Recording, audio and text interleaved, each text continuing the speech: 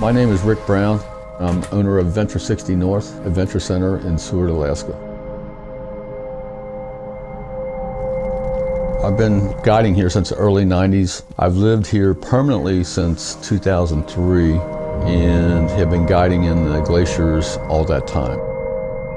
Normally, I think the park will tell you that it retreats about 150 feet per year. Right now, they're looking at 10 to 15 feet per day.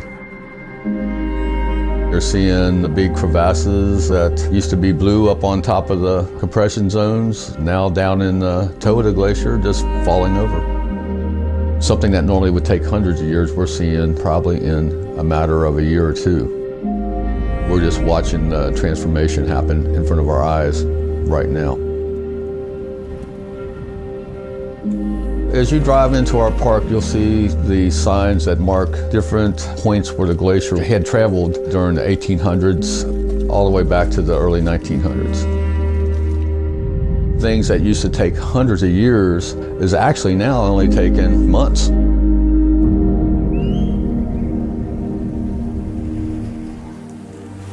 We're seeing a change in the wildlife. We have villages that are being relocated. We have storms up here that if they were happening down in the lower 48, we name them something. Our 10-year floods are happening every other year now. You can drive through our town and look at what's going on, and if you can't see what's happening, then I think that you must be blind.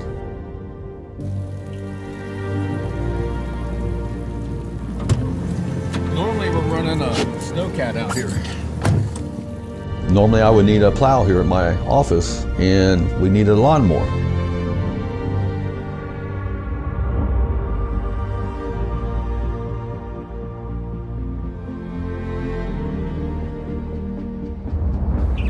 I hope that the people that come to Alaska to visit us, they take time to try to understand what it is they're seeing.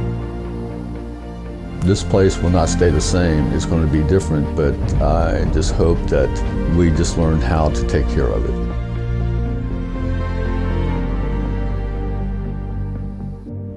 You know, I have 4 daughters and a bunch of grandkids. As I sit here and talk about this, I wonder what they will see if they come back after I'm gone. That's my concern, is for the future.